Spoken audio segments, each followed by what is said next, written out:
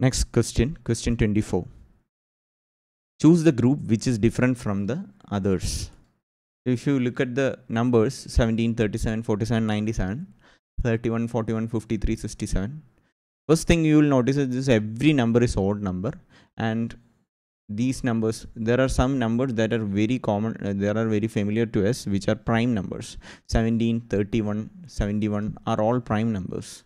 So odd numbers and prime numbers. So from that itself, if you check 37, 47, 97, all are prime numbers. 41 is a prime number. So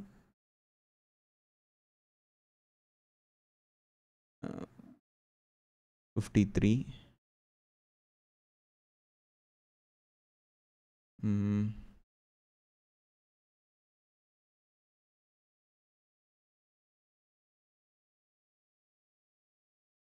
7. Okay, here 91 is, so if you see 91 is divisible by 7. 70 plus 21, 91, so it is divisible by 7. So this is not a prime number.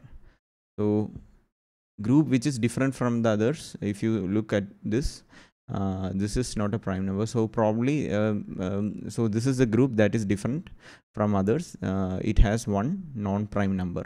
So this is a very difficult question. If you should know a lot of prime numbers, and you should be familiar with a lot of prime numbers, and it is not easy to quickly conclude that this is a question that wants us to look for non-prime numbers. So yeah, anyway, this is as I said, the only way to solve such questions is do as much problems, get familiar with prime numbers, squares, cubes, and all such numbers, so that we can quickly identify some patterns in the exam. I wouldn't be surprised if I find myself skipping this question in the exam also. So yeah, there will be some difficult questions in the exams. This is one I would say. Yeah. So solution to question 24 is D. The only all other numbers are prime numbers. D has one non-prime number in it.